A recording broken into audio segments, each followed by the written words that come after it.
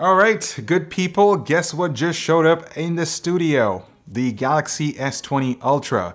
Supposedly, Samsung ran out of the retail sample units and they ended up sending me a pre-production model, which is kind of hilarious. Though I did confirm with Samsung Canada that there are no hardware differences between this and, of course, the retail sample. And they did flash it with the latest software, with the latest version of Android that's currently available on the retail models. So, in this video, I'm going to walk you through how I set up a new Android smartphone, because a lot of you guys have been asking about what wallpapers I use, the icon packs, and just the process of setting it up. So that is what we're going to be talking about. So let's get started right after this.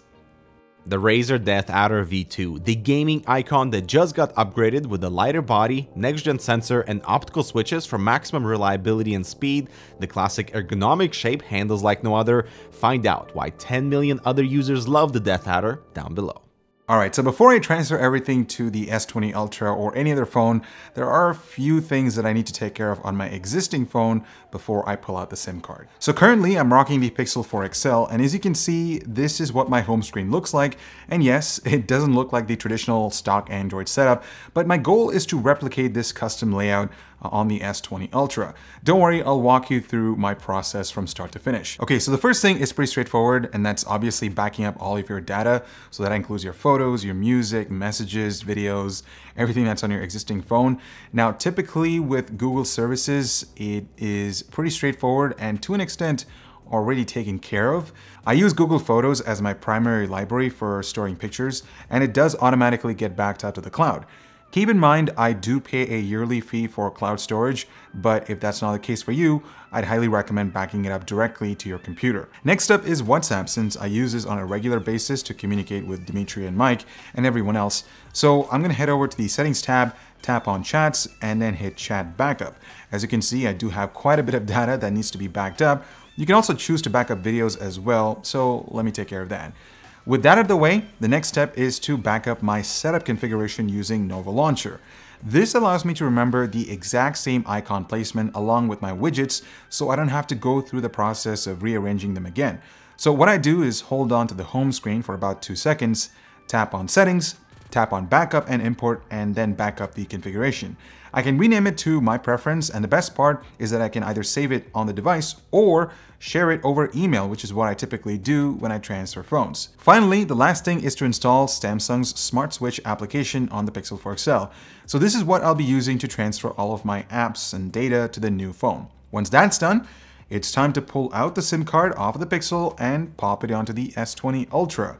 Once the phone is booted, I usually go through the terms and conditions, set up Wi-Fi, and wait till it gets to the transfer option. You don't have to go through this if you're setting up a new phone for the very first time, but for most people, they probably tend to bring all their old data onto the new device. So you can do that by either plugging in a USB cable from one phone to another or wirelessly.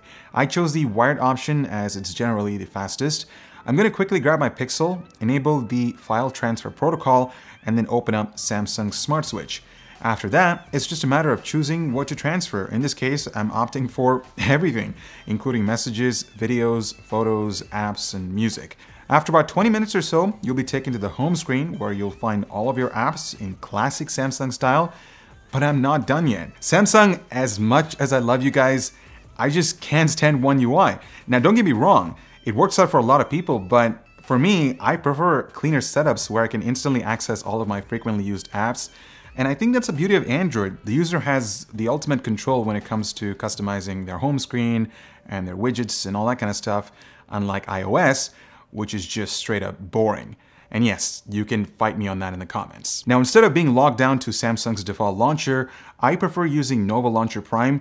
It's $6 Canadian on the Play Store, and it unlocks more customization options compared to the free version. You're welcome to try this out, but if you're not a fan of it, there are a handful of other launchers that are available on the Play Store that you can download for free, like Apex and a few other ones.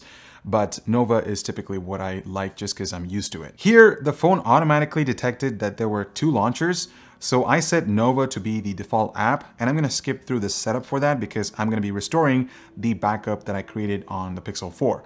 But before we start doing that, there are a few things that needs to be taken care of on the S20 Ultra.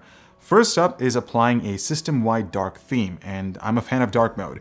This can be done by heading to the display tab and tapping on the dark mode. Pretty straightforward. Next up is changing the refresh rate on the S20 Ultra, because remember, Samsung ships out the S20, S20 Plus, and the S20 Ultra with 60 Hz enabled out of the box, so it's ultimately up to the user to go into the settings and enable the full 120 Hz option. It's pretty simple. You can just head over to the Motion Smoothness tab and choose the 120 Hz buttery smooth option, and boy, does it make a world of a difference. The phone just feels snappy and just wicked fast to every touch input, but I can make it even faster. You see, with every Android phone that I switch to, one of the first things that I do is enable developer options. This can be done by tapping on the build number 5 times until it unlocks that mode. Now, finding the build number option can vary from one phone to another. In some cases, you can easily get to it through the settings, whereas in other smartphones, you kind of have to dig deep through the settings to find it. In fact, you can actually go to your existing current Android smartphone that you're rocking right now and do that just right away if you're thinking about making your phone just a little bit more snappier. This is a nice little trick. Follow through. So in the developer options, I scroll down until I find the animation scale settings. Here, I switch the window, transition, and animator duration scale to 0.5x. This cuts down the animation time throughout the operating system in half. So when you're opening up an app or opening up the app drawer, it just cuts the time that it takes for that app to load up or the app to pop up on the display by half, making the phone a lot more faster. The next step is to restore my home screen, and for that, I have to download the backup that I emailed myself. Once that's done, I just have to tap on it and use Nova Launcher to open that file. Keep in mind that it will erase your existing home screen layout. Give it a few seconds, and now we have the exact same layout as my Pixel 4. The icon size, the app drawer, the spacing, everything looks intact, except for my widgets. For those of you wondering, I use KWGT Custom Widget Maker to run my widgets of choice. It's free, but there is a pro version that'll cost you an extra $6 Canadian. That'll get rid of ads. As for the widget of choice, I use the Pokemon 16 time and date widget from the Oshia KWGT pack. That was a mouthful, but I just love the neon style of this widget, and it goes along really well with the wallpaper that I'm about to set up on this phone. And trust me guys, there are a million of KWGT packs that are available on the Play Store. It's just, trust me, I've spent hours trying to find the right configuration for my phone. It can get super addicting, and you could potentially end up killing a lot of productivity time. So yeah, I just want to give you a little bit of a word of advice when it comes to customizing. There's just a lot of options with this widget. Now, speaking of wallpapers, this is something that I get questioned a lot on the channel in terms of like, where do I get them from and if I could link them up. So it just depends, right? I mean, I use different sources to get my wallpapers. Primarily what I use, especially on an Android phone, is an app called Wallhaven. It's actually quite nice. There's a lot of filters that you can go through and particularly choose what you're going for. If you want something that's retro, minimalistic, or something that has a solid background. Believe it or not, I also use Pinterest for mobile wallpapers because sometimes there are just some amazing wallpapers on Pinterest that you can just download on your smartphone. And so yeah, I'll make sure to leave links to all of what I discussed, including the icon packs and all that stuff, in the comments or in the description down below. My calendar widget of choice is called Your Calendar Widget. That's right. It's so obvious and it's easier to find on the Play Store, but one of the things I like about this widget is that there are different themes that it can choose from, and I just love the simplicity of it. It doesn't, take up too much space, and yeah, I just overall like the transparency and just the way how it looks. And now onto the icon pack. I use Delta, which is free on the Play Store. I chose this primarily due to the support that it has for all the third-party apps that I have installed on the phone. Plus, I like the less vibrant look of the icons, and it matches the setup that I have going on in the first place. Delta also offers a good collection of wallpapers as well if you're looking for a one-stop shop for everything.